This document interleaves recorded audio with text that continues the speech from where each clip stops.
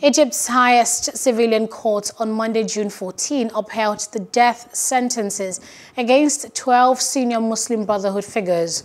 They were sentenced to death over a 2013 sit-in, which ended with security forces killing hundreds of protesters. Now, this ruling cannot be appealed against. Now, this means that the 12 men could face execution pending approval by President Abdel Fattah el-Sisi.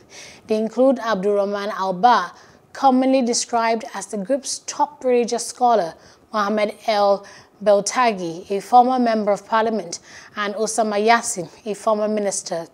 Many Muslim Brotherhood figures have been sentenced to death in other cases related to the unrest that followed the military's outing of Brotherhood President Mohammed Morsi in 2013, but the Court of Cassation ordered retrials. Hello, hope you enjoyed the news. Please do subscribe to our YouTube channel and don't forget to hit the notification button so you get notified about fresh news updates.